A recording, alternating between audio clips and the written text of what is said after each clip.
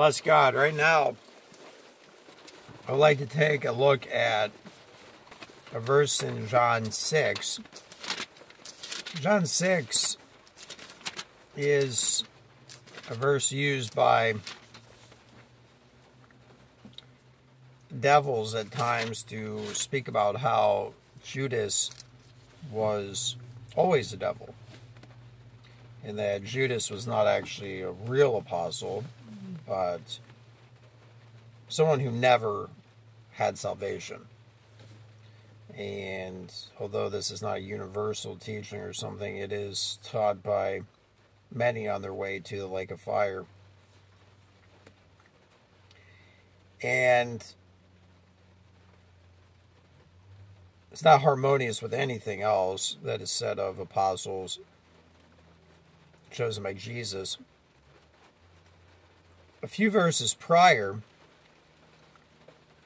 we see one of the issues that arises when you aren't thinking is that you make the Son of God someone that came to destroy the law and the prophets. Whereas the Son of God says, I did not come to destroy the law or the prophets. Okay. So let's test the Son of God. If he did not come to destroy the prophets, we should expect that he lived the teachings of the prophets. How do we know this? Well, because that's what he said. And as well as in the simple fact that he was the one that was speaking to the prophets. If he didn't listen to what the prophets taught in the flesh, then he is actually not listening to what he said. So he can't even follow his own word. Okay? And for the type of people that say, once you're saved, you're always saved, and that John 6 even improves this by saying Judas was always the devil, look at the folly you're entering into from verse 66 of John 6. From that time, many of his disciples went back and walked no more with him. Now, if you've ever thought about this, you're going to see that these disciples lost their salvation because they did not walk anymore with Jesus. Okay?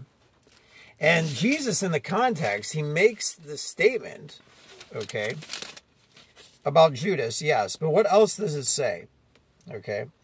In the 64th verse. But there are some of you that believe not. For Jesus knew from the beginning who they were that believed not and who should betray him. So, Jesus knows of those that, in this context, believe not, in that the fact that they lost their salvation.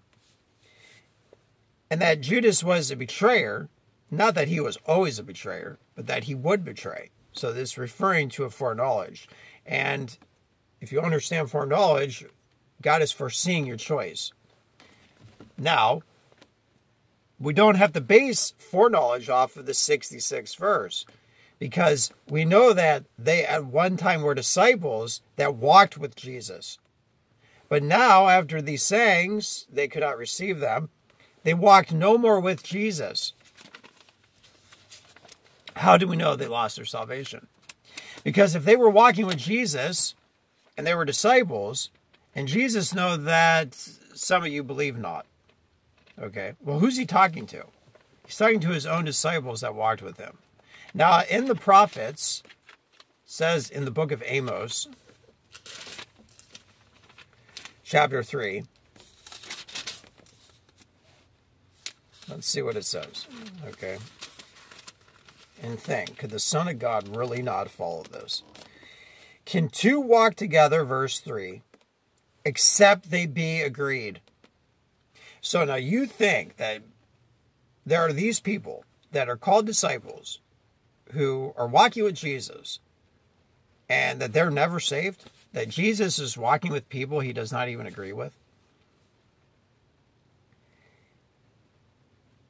Now you have Jesus breaking the prophets.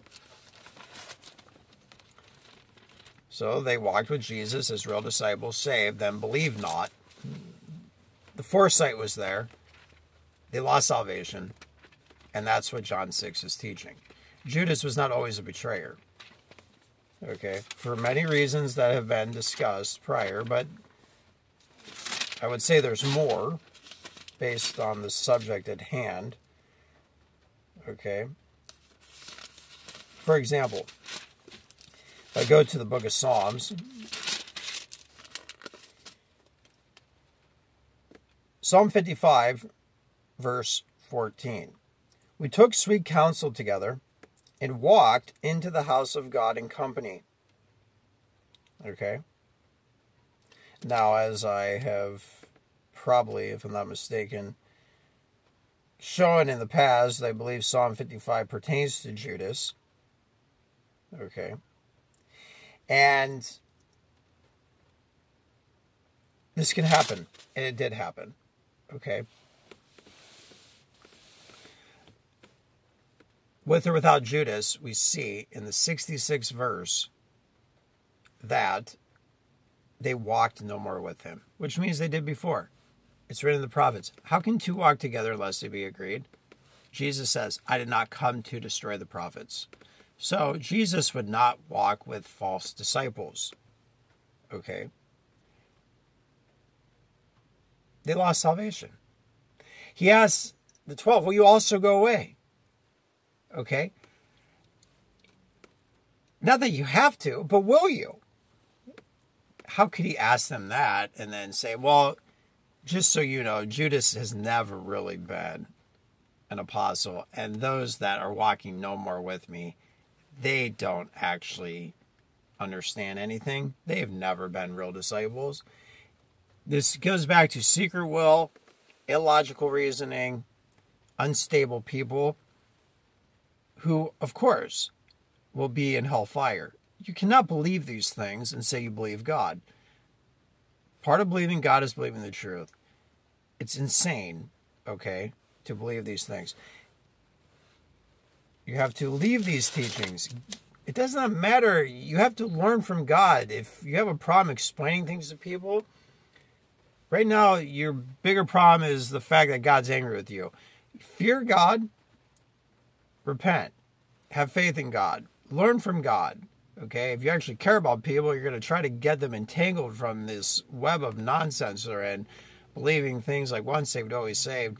It makes the ministry of Jesus an absolute fraud and incapable of rendering to something logical. It's incapable of being sincere and of understanding that Jesus literally named a false apostle. Okay, and then again, the others that walk no more with him. Praise God.